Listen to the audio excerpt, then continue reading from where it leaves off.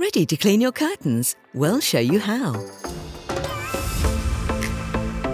Get started by fully closing your curtains. You'll need the upholstery attachment of your vacuum cleaner.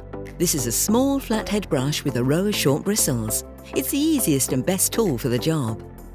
Gently brush this over the front of the curtains, paying particular attention to the edges. Regular vacuuming of your windowsills and the floor by your curtains will help to keep them free from dust and dirt. If they look creased or wrinkled, you can lightly steam them using a handheld steamer.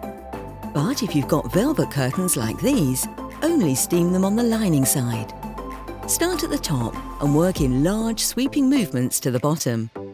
Avoid getting water or steam on the face of your velvet fabric, as this could cause permanent damage. If your curtains need a more intense clean, remember most curtains and their linings are dry clean only. It's easy to tell, just look on the inside for the label with a P symbol. And it's worth bearing in mind that there may be up to a 3% shrinkage of your fabric during the first dry clean. That's it, job done. Happy cleaning!